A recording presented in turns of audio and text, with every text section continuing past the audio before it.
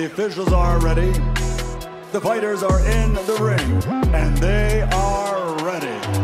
So for the thousands in attendance and the millions watching around the world, ladies and gentlemen, let's get ready to rumble!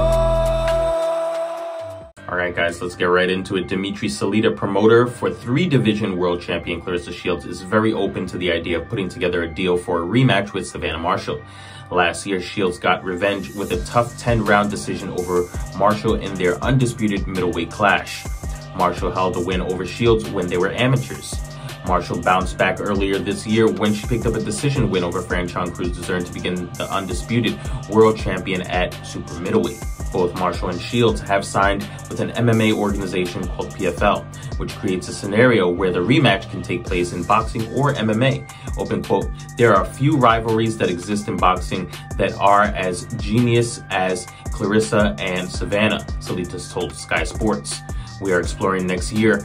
Our goal has always been to make the biggest and best fights for the sport of boxing, and particularly women's boxing, to grow it wider and bigger.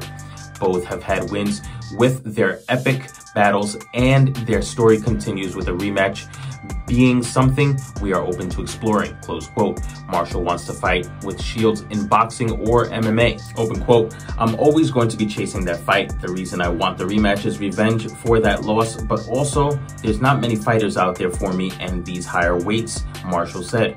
Marshall's currently rehabbing a hand injury that will keep her out of action until March 2024.